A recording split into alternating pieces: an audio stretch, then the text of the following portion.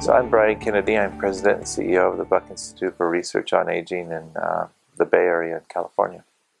My research over the years has been aimed at understanding the basic pathways that govern aging using animal models, everything from yeast cells to worms and flies and mice. And I think that the field has learned a lot in the time I've been doing those studies. We used to think it was going to be very hard to extend lifespan genetically by making a mutation in a single gene. And yet we found that in the simple models, at least, it's very easy. We've, for instance, screened the whole yeast genome for knockouts that extend lifespan, and over 300 different gene knockouts cause lifespan extension in the replicative aging model. And that's certainly true in worms as well, where lots of people have done RNAi screens and found hundreds of genes. More recently, we've been knocking out genes in mice, and as well as the rest of the field, and have been surprised to find that lots of different genes extend lifespan in mice. So it turns out that it may be easier to extend lifespan in these models than we thought, and that possibly could extend to humans. I think one of the key questions is whether lifespan extension also equates to health span extension, because this is something that we really care about. We want to keep people healthy longer.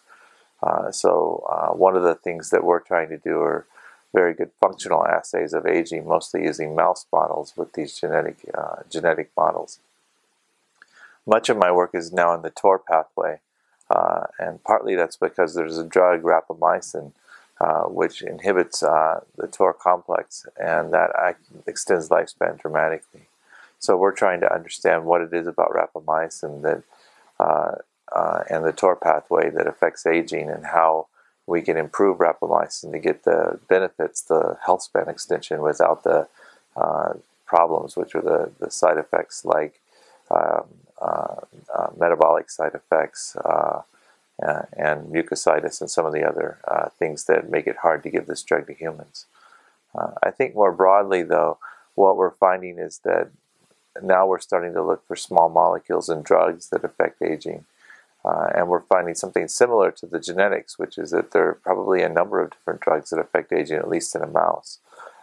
And we're working on a number of those in the lab. So I think we're entering an era where we can actually begin to think about trying to extend health span directly, as opposed to targeting one disease at a time. And right now, my focus is on trying to do everything possible to make that possibility a reality. So we're trying to work with different drugs and small molecules like rapamycin and others to get them ready for clinical testing, and also to screen and find new drugs. It's an exciting time to be in aging research, because I think we're finally at a point where we can look at actual interventions in humans with the goal of extending human health span, and I'm excited to be a part of that.